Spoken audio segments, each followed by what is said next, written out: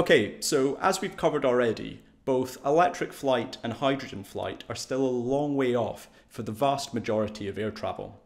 Both batteries and hydrogen storage suffer from poor energy density by weight or by volume relative to conventional jet fuel, which is usually referred to as kerosene. The solution to this problem, as presented by the industry, is to create jet fuel using carbon taken from the atmosphere and biosphere, rather than extract fossil fuel from the ground that will then emit additional carbon into the atmosphere when it's burned. There's various ways of doing this, but they can be grouped into two categories: biofuel and synthetic fuel. Biofuel uses agricultural waste or crops from farms, municipal waste from cities, or used cooking oil. The most cost-effective solution is fuel from waste. However, there's nowhere near enough waste to produce the large quantities of jet fuel required by aviation.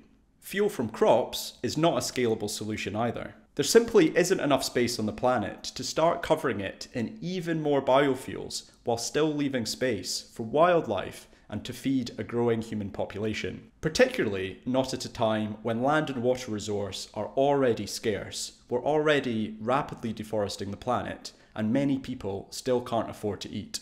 So a key takeaway here is that biofuels cannot be scaled sustainably. They should be removed from consideration. Any discussion of them just confuses things and provides false hope. Now, while biofuels can't be scaled, synthetic fuels can. Synthetic jet fuel, which is a liquid hydrocarbon, is produced by synthesizing hydrogen with carbon. Hydrogen can be produced from water using electrolysis, and carbon can be sucked from the atmosphere using a process called direct air capture. If all of these processes are powered by low carbon electricity, then this could greatly reduce the carbon emissions produced relative to fossil fuel.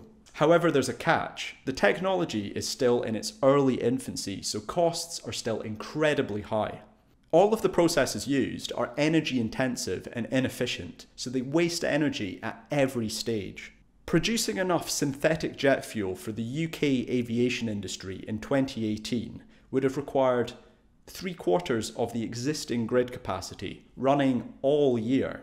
And even as the processes are improved and the infrastructure is scaled, it's still likely to remain 3 to 5 times the price of conventional fuel for the next few decades. Take a look at this recent chart from McKinsey. It shows the projected costs of synthetic jet fuel and liquid hydrogen relative to a baseline of fossil fuel kerosene. It's worth noting that while liquid hydrogen looks cost competitive relative to synthetic jet fuel, it's not as good functionally. It requires large storage tanks, which adds aircraft weight, volume, and drag.